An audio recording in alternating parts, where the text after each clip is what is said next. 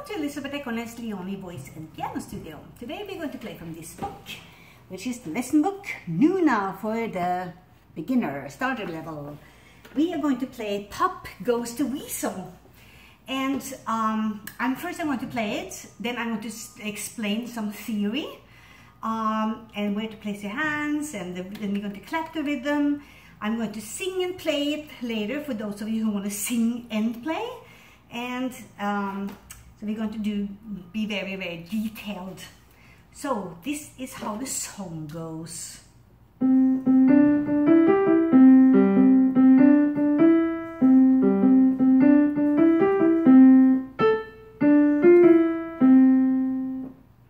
So if you look here, it says 3/4. That's in the beginning of the song. That is called a time signature. The top number means that you have to play 3 beats in every single measure. A measure is this, divide by the bar line.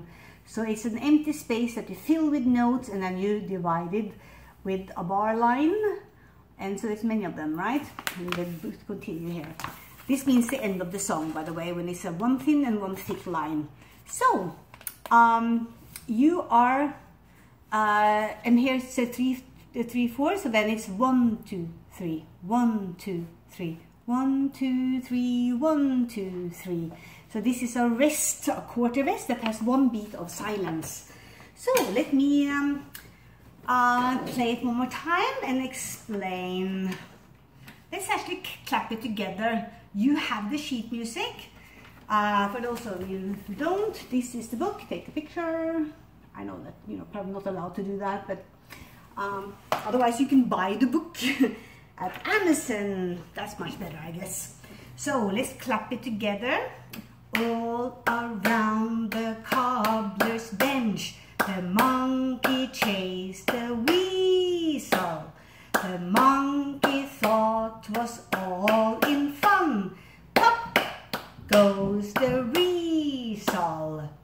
So it's 1 2 3 1 2 3 1 2 3 1 2 3 1 2 3 1 2 3 1 2 3 1 2 3 1 2 3 1 2 3 1 2 3 1 2 3 1 2 3 1 2 3 1 2 3 1 2 3. So again, remember it's 3 beats in every single measure. That's why I say 1 2 3 1 2 3 1 2 3. So I'm going to sing the text this time. So middle C, thumbs, both thumbs on middle C like this. And then you spread your fingers out, 1 finger on each key.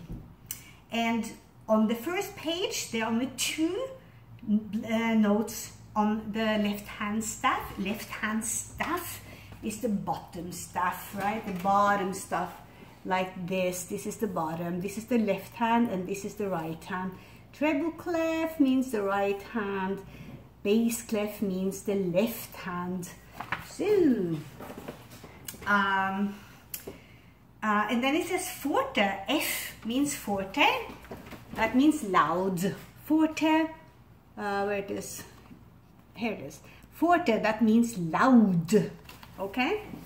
So, when you do the pop on the second line, then you're going to put the left hand over right after the pinky, the very next key after the pinky, like this. So it's rest, rest, because it's 2 quiet beats there, 2 rests, 2 quarter rests, 1 beat each. So it goes like this. All around the cobbler's bench, the monkey chased the weasel. The monkey thought was all in fun. Pop goes the weasel. And now I'm just going to play it one last time, and that's it, okay?